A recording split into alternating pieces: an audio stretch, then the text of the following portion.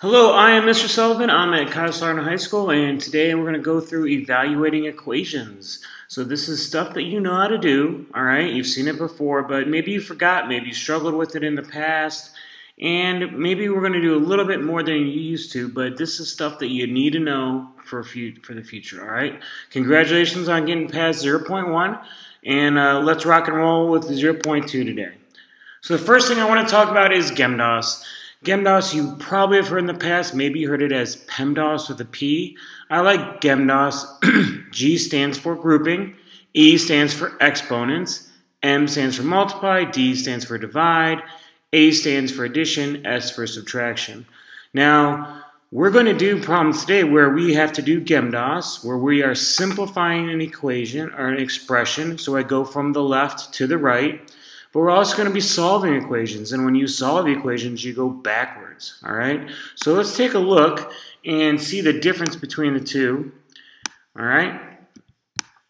Part of the trick for you is going to be deciding which you need to do at which time. So I have this equation, y equals x divided by 2 plus 4.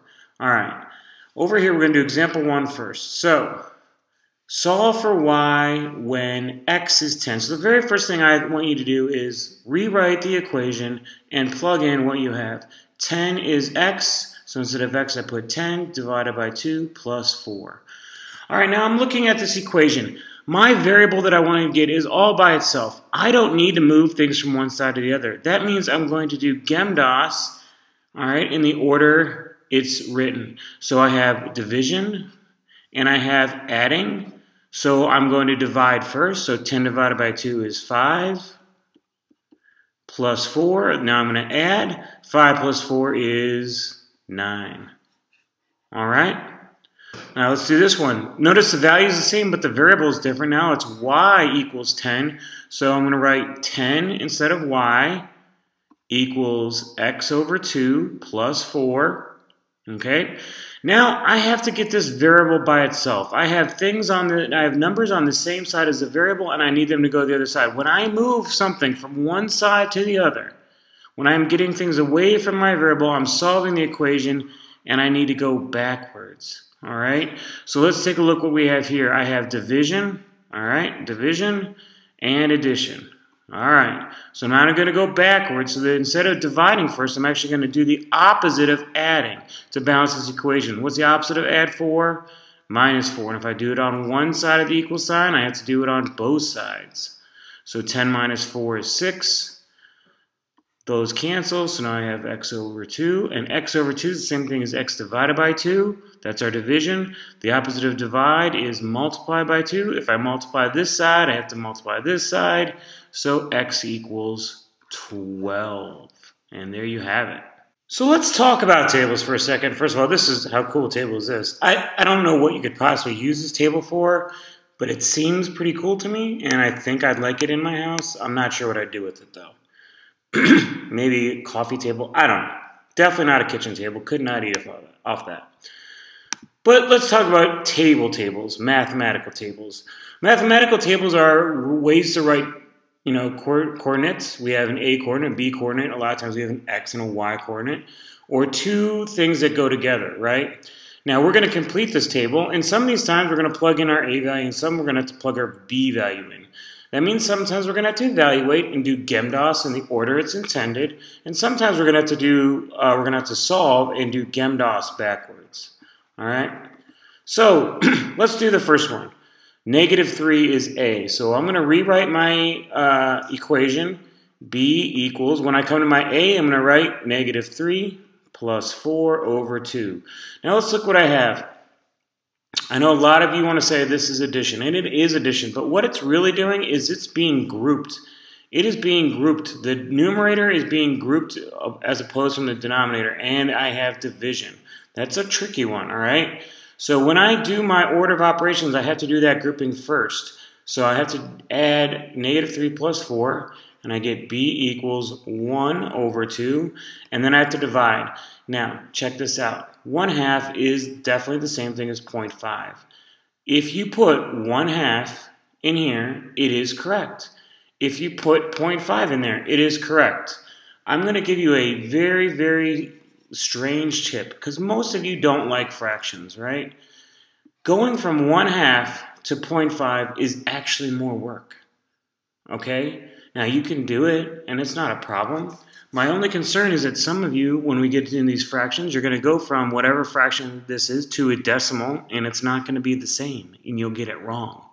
Like some of you will go 1 divided by 2, but you'll do it backwards, and you'll get it as 2. If you put 2, that's wrong, okay? So don't feel like you have to change those fractions. All right, let's do the next one. So, b equals, my a this time is 0, plus 4 over 2. Again, I have grouping, so I have b equals 0 plus 4 is 4 over 2. Now this time I really do need to divide that. 4 divided by 2 is 2. Okay?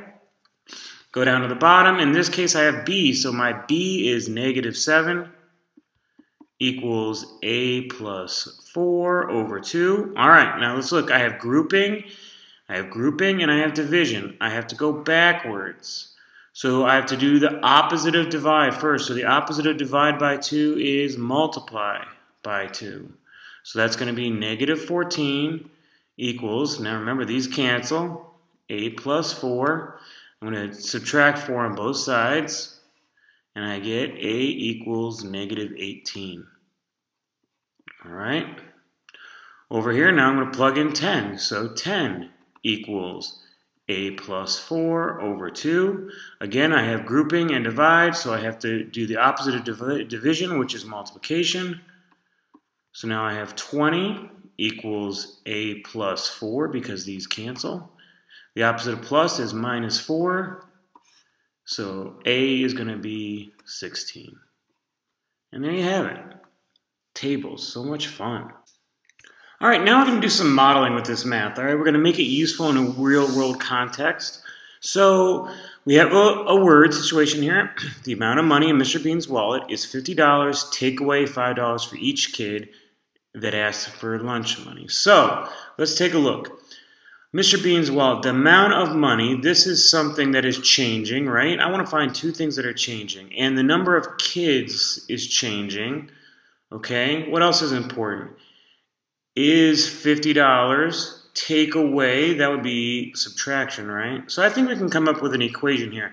So the amount of money, I'm going to call that M, all right? And over here it says define your variable, so I'm going to say M is the amount of money, all right? The dollars, all right? So the amount of money is 50, take away minus $5 for every kid. I'm going to say K is kids, so I'm going to come over here and define it. K is kids. All right. Now we can use this equation that we've come up with to model the situation and solve some stuff. How much money, so we're going to solve for M, does Mr. Bean have if he gave money to all 9 of his kids? So K in this situation is 9. I think it's a really big help to circle these and tell you what variable they are.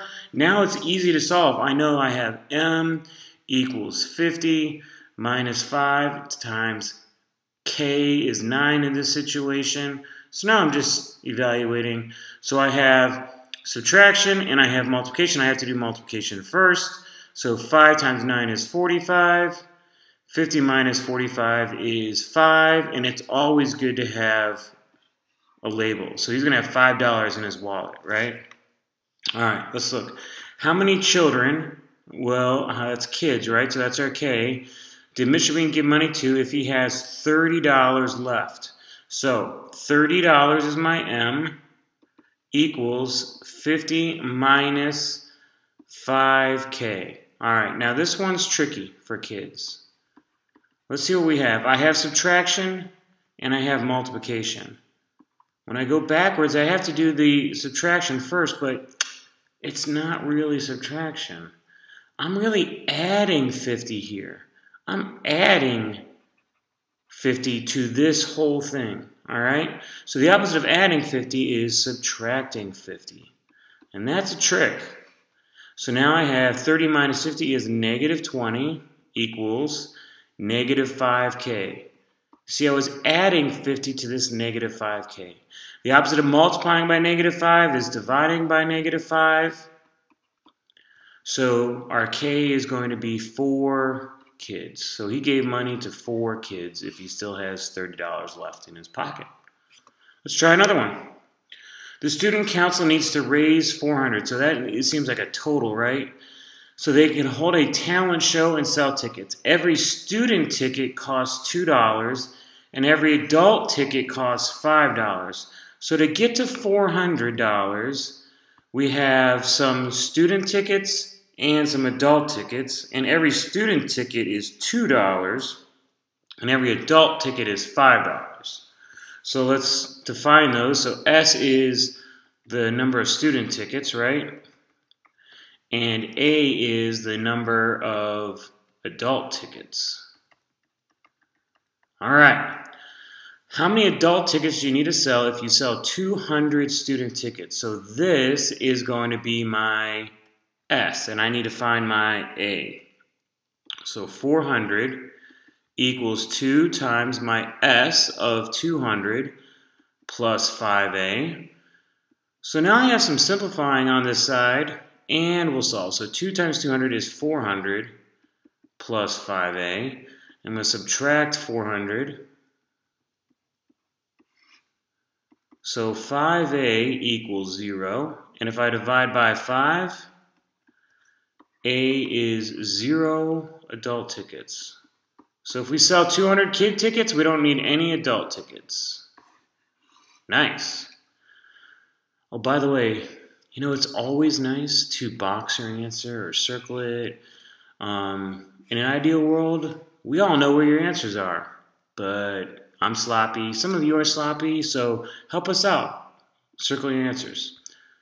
All right, so 400 equals, I don't know the student tickets, but I know I sold 50 adult tickets. So 2 times S, because I don't know that, plus 50 adult tickets. Wait, we know adult tickets. Adults times 5, right? So let's multiply that by 5. All right, so 400 equals 2S. 5 times 50 is 250. So the opposite of adding, I'm going to have to subtract 250. So 2S equals 150. And the opposite of multiply is divide. So S equals 75. And that means there were 75 student tickets. Again, a label is so good, so good. All right, here's what I want you to do. I want you to pause the video, and I want you to try these all by yourself. Legitimately try them by yourself. Don't just wait for me to put the answers, because I'm just going to put the answers and go through them. And if you've never tried one by yourself before you see me go through it, you're not learning. All right? So I need you to pause the video right now and try them by yourselves. Because again, if you don't learn, you don't move on. The sooner we can figure out what you don't know, the sooner the learning happens. And I hope that learning happens right now. All right? So pause the video right now and try these on your own. So here we go. Here are the answers to the try, you try. Hopefully you paused this and actually tried, all right? Again, it's all about learning. And if you're not really trying, you don't know if you're learning, okay? Another big key point here is this. You need to really show work. If you just had these answers and you come up to us and said, I did them in the calculator, well, that's not really great, all right? We're not picky on the work you show. In other words, if you say to us, I did it a different way than you, that's fine. We want to see what the way is that you did it, though, all right? Because if you get something wrong, which you're gonna this year, every kid has missed something, we want to see what you missed so we can help you out, all right? So when I plugged in 10, I just had to do order of operations GEMDAS the right way. I got 13. -7, same thing, -21. Over here, I had to solve, so I had to subtract, I had to add 7, and then divide by 2. And I got a fraction 19/2 here. If you wanted to, you could have gotten, what is that, 9.5? That's fine as well. Down here, my equation I had A plus G equaled 34, where A was the number of algebra tests and G was the number of geometry tests because he had some algebra and some geo, and he had 34 total tests. I came down here and I knew that he had 14 A's, so I plugged it in for A, subtracted, and I found I needed to do 20 geometry tests. All right, so there you have it. Best of luck on this section. Do what you can. Remember, the sooner you know you don't know something, get help from one of us. All right? Get help from a neighbor. Get help from another kid. Help another kid. We're all here trying to do the same thing, which is learn math. All right? The sooner you ask for help, the sooner you get help and move on. And we can't help you if we don't know. All right? There you have it. Take it easy.